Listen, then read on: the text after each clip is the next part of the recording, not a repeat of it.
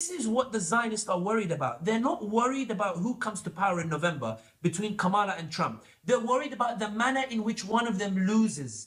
They're worried about the manner in which incumbents lose. They are convinced that Kamala and Trump will be pro-Israel, but they are worried that if Harris loses because she supported Zionism, then the mantra in American politics, which until now has been support Zionism, you win, that equation flips completely on its head. It now becomes support Zionism, you lose, because you provoke people into coming out and voting specifically to topple you, not to deliver a candidate to power, just simply to topple you because they're so angry at the genocide. This is what the Zionists are spending so much money on.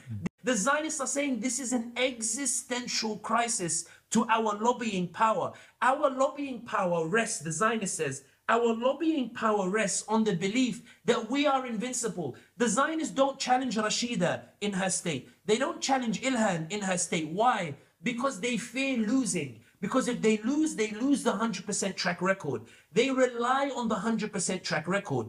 This is the first time in American history that 100% track record is now under threat, precisely because the election is so tight, and precisely because, given the election is so tight, it's those Muslim populations in those swing states, plus those non-Muslims who have become pro-Palestinian. These people who may only number 100,000 or less have the ability to swing Michigan or in one way. That doesn't mean they vote Trump. Even if they vote third party, and we'll probably get into that later on. Yeah. But this is the crux of the issue, and I finish on this point. Yeah. It's not about who comes to power in November. It's about how people lose in November in both the presidential and in the subsequent congressional.